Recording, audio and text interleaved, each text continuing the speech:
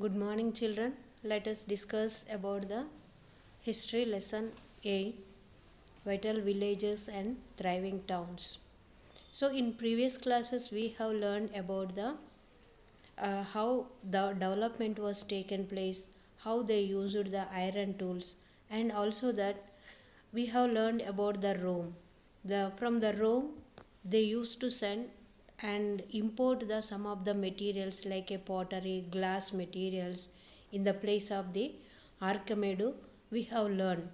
So let us learn about the Rome. Find out on map 6 page number 76. This is one of the oldest cities in the Europe and developed around the same time as the cities in the Ganga Valley. So, how the cities were developed in our country near the Ganga Valley, in the same way, there also the cities were developed.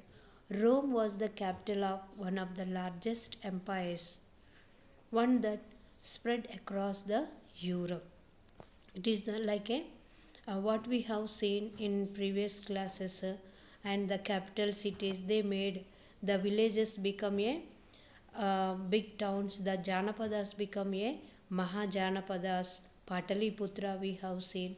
Now the Archimedes also place located in the Pondicherry, and it is the very important shipyard to export and import the goods also.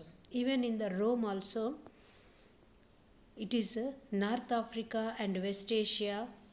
Augustus, one of the most important emperors who ruled about 2000 years ago. So, the person Augustus, one of the most important emperors who ruled about 2000 years ago, said that found Rome a city of brick and made it into a city of marble also. So it is the city 2000 years ago. He said it is the city of brick. We can see side the picture also, we can see how they constructed it, and it is the city of brick and made it into a city of marble also.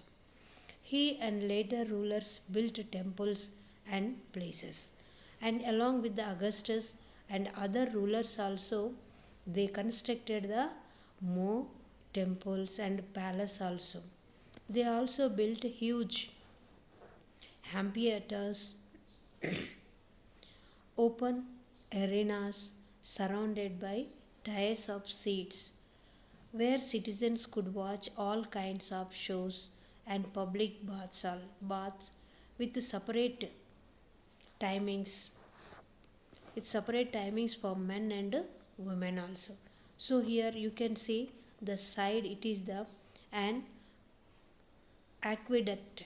It is the place and constructed with the bricks, and also it is beautiful to see surrounding of the city also.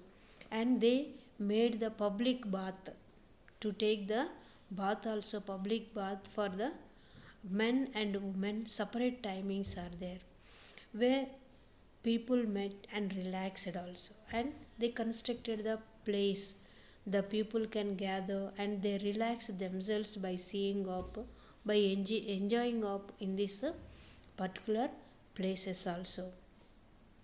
Huge aqueducts and canals to supply water were built to bring water to the city for the baths, fountains and toilets also.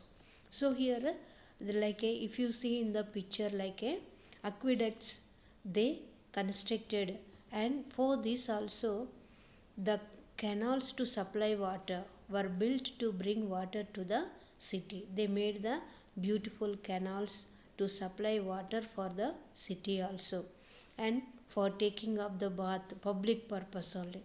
And fountains and toilets, separate toilets and fountains means the water, sprinkling of the waters also it is there. So it is the, we can say it is a beautiful city, and Rome, it is the beautiful city under the Augustus 2000 years ago only. With plan they constructed. From this place, from the Rome, they used to send the some of the materials, glass materials, pottery, design and everything they used to import, and they used to export the different kinds of the materials also. So children, here you can see that the about the Rome, and in map also we can find out, and other information what we have learned about the iron tools we have learned, and also the development of the coins, and about the Rome we have learned the place of the Archimedes, important place of the Archimedes was located in the Pondicherry we have learned. So you have to read the lesson, understand the more information. Thank you.